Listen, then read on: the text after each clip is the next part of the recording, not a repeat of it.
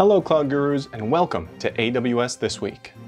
AWS rolled out some awesome upgrades and announcements this week, including AWS beefs up CloudWatch Throughput, AWS Private 5G is now generally available, EventBridge adds webhooks for GithHub, Stripe, and Twilio, and there's a new supply chain competency for AWS Partners.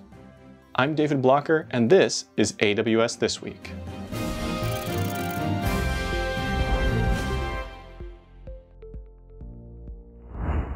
This week, AWS announced some exciting news for anyone who uses CloudWatch custom metrics.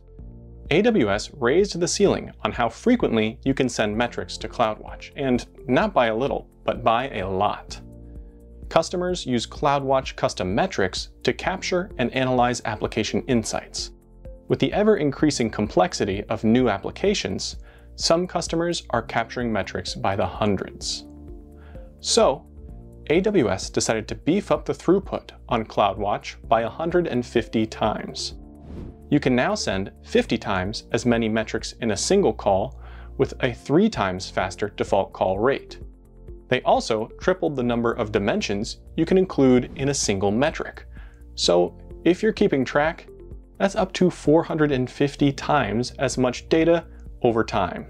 This will allow a lot more flexibility for users to batch their custom metrics and ultimately make fewer API calls, saving bandwidth and, most importantly, saving money. AWS also announced the public availability of AWS Private 5G.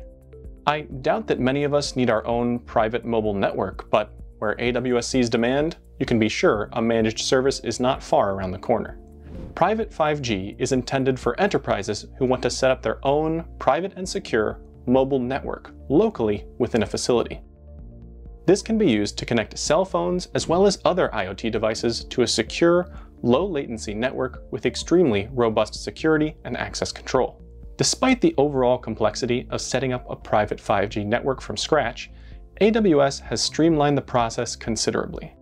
You simply sign up in the AWS console, request the number of devices you would like to connect, and then they will literally mail you a mini plug-in cell radio unit and the SIM cards needed to connect to it. Now, this might not be the most practical service for most AWS users, but it is interesting to see where AWS might go with the future of managed services. Great news for anyone interested in serverless or event-driven architecture. Amazon EventBridge now supports receiving events directly from GithHub, Stripe, and Twilio using webhook quick starts. This will make it easier than ever to trigger actions in your AWS account based on events that occur in your GithHub, Stripe, or Twilio ecosystems. With quick start webhooks, you can create HTTP endpoints in a matter of a few clicks, and then they will automatically be configured to meet the best security practices of these third-party platforms. Then, all you have to do is configure your third-party account to send events to these new endpoints, and you can use EventBridge to trigger basically any action you can imagine in your AWS account. AWS also just rolled out a new competency for AWS Partners, the Supply Chain Competency. Competencies are kind of like certifications for companies that are part of the AWS Partner Network. If an AWS partner company can meet a certain number of certifications and prove that it has the relevant industry experience, they can achieve this competency. This means that it will be easier than ever for AWS customers to find AWS experts in the supply chain industry. Even if you're not in the supply chain industry, it's always interesting to keep an eye on the industries that AWS is focused on. That's all for this week. Keep being awesome Cloud Gurus, take care of each other, and I look forward to seeing you soon.